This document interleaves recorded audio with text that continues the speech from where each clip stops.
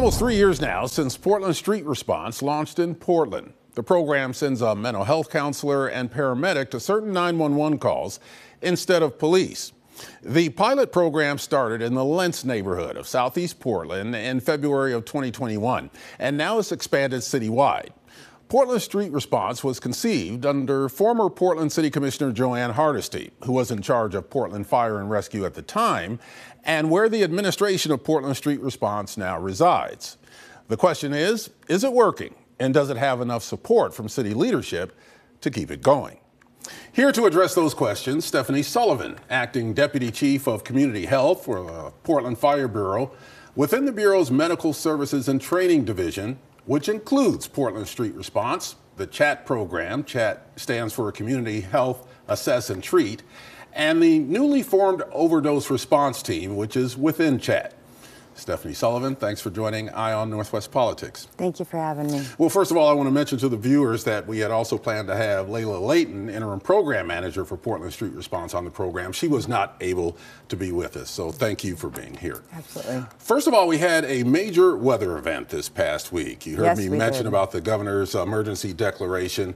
What did that mean for Portland Street Response and the other medical programs under the Portland Fire Bureau? Sure. Well, I know Portland Street Response and our CHAT teams worked incredibly hard over this time. They coordinated really closely with our county partners to help those people who are out in the streets get to warming shelters and help make some connections with folks out there that are in the communities that were either underprepared, or that didn't have enough clothing, they didn't have appropriate shelters, and also talk to them about where we could get them some medical treatment that wasn't the ER. The ER was absolutely overwhelmed with people who had been injured. They were dealing with their own issues with some flooding, some generator issues. So our crews were able to talk to people and give them some other alternatives to help alleviate some of the strain on the EMS system. But it was incredibly challenging for all the crews, for AMR, for Portland Fire, for our engines, for our CHAT teams, and for Portland Street Response. They all did heroic efforts out there. Did you get more calls than you normally would without this event? I think the last I had heard, it was probably the #1 highest volume of calls ever into BOAC. We have 3 times the average call day on, I think, just on Saturday alone. All right. Well, according to your data dashboard, PSR responded to about 850 calls in December of 2023. You had a peak in 2023 of about 1,270. That was in August last year. Were most of those calls people in mental health crisis? You know, the calls come from a variety of different things. Our calls are from folks who are in mental health crisis. They're also calls for people who need services. So one of the things that our crews do is, if you don't have a regular phone and you have a 911 only phone and you need to be connected to services, our crews will go out and help connect you to services, whether it's food, shelter, sobering, detox centers. That's what our crews do. They're a bridge helping folks who have this gap in critical services find what they need. So they do both of those.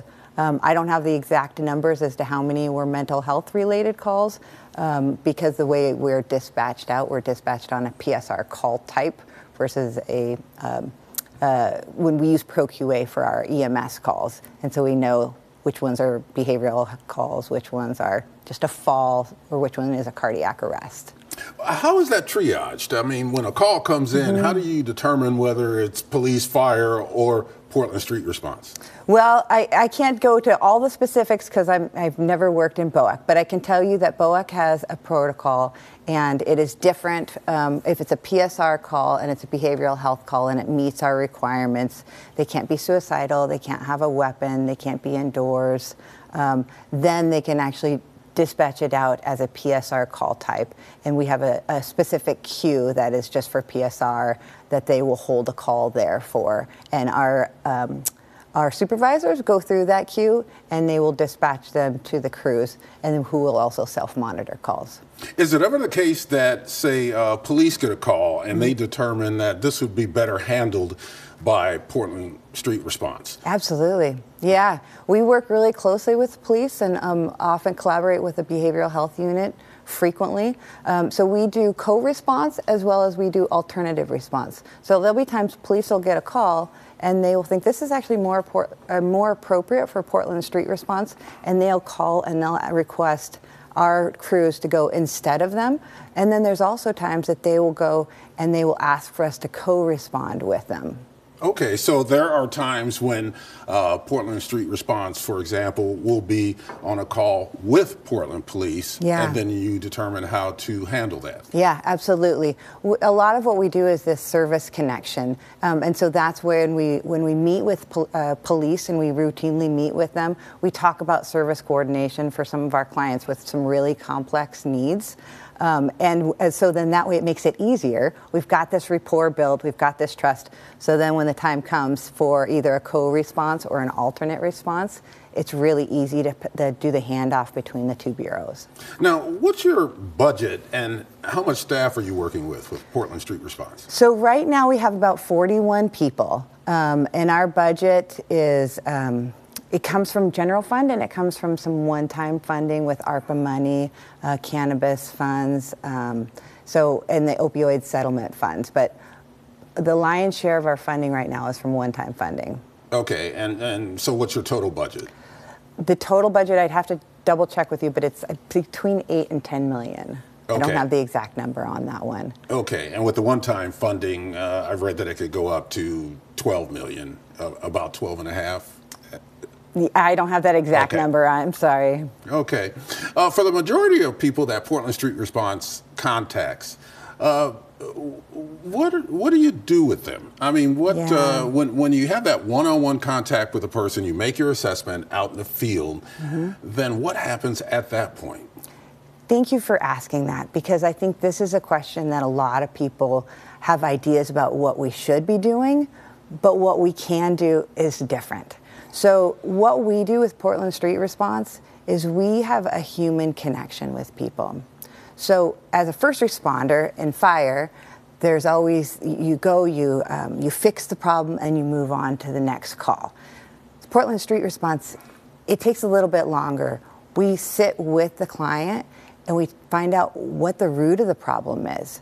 And sometimes we can fix it immediately. Sometimes we can give them some snacks, we can give them some ramen, we can give them an ear, somebody to talk to. Sometimes it's making a service connection, getting them to a location. Sometimes those service connections aren't there. But oftentimes what it really is letting people still feel like they're a part of society, because there's still that human connection and that piece where you have someone who will sit there and they'll actually talk to you for an hour. The program went citywide in March of 2022, but you're not 24/7. Correct. Why not? Well, there was a really big push for us to expand quickly. And it was a really big push, but we didn't have the structure. We are still building the plane as we're flying it, really. So what we have done now is we're working on stabilizing the program, getting policies in place, getting training in place. And I don't feel like it's a really responsible thing for us to do, to expand really rapidly without having ongoing funding. We have to have secure funding. We've got to have stability before we can rapidly expand. You talked about funding. We had City Commissioner Renee Gonzalez, who oversees public safety, including Portland Fire and therefore Portland Street Response, on this program recently. He hasn't always agreed with what Portland Street Response has done in the past.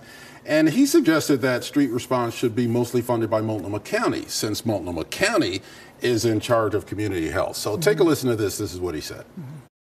These are areas that statutorily are the county's responsibility, and the Joint Office on Homelessness is specifically set up to address these issues with respect to our unsheltered population. PSR is a wonderful program, an innovative program, but its primary beneficiaries are those on our streets. And I think it is something that the Joint Office on Homelessness should be supporting.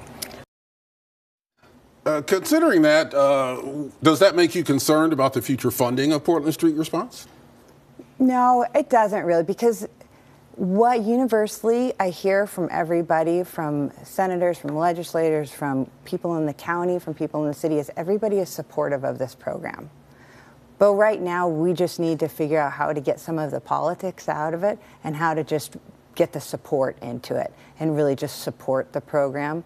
I know it will be funded. We just have to get through some of these barriers. So we have some significant bottlenecks to getting some of this funding that people think is easy to get, like the Medicaid funding. It seems like it's one that would be a really easy grab for us to get that money and to be able to utilize that for ongoing funding for the program. But there are some issues with us and some barriers that we have to overcome to be able to actually get access to that funding. One of which, as you had said before, is the 24/7. So this is part of the issue with that. The other is, there's some difficulties with demographics. We have to be able to get demographics from folks to be able to recoup these Medicaid funds. And people who are in crisis, behavioral health crisis, a drug addicted crisis, or are just on the streets and not really connected with the community, it's hard to get those demographics from them, from their name, their date of birth, their social security number during these moments of crisis. All of those make it really hard for us to get that Medicaid dollar. So we need to figure out how to remove those barriers so we can access that funding.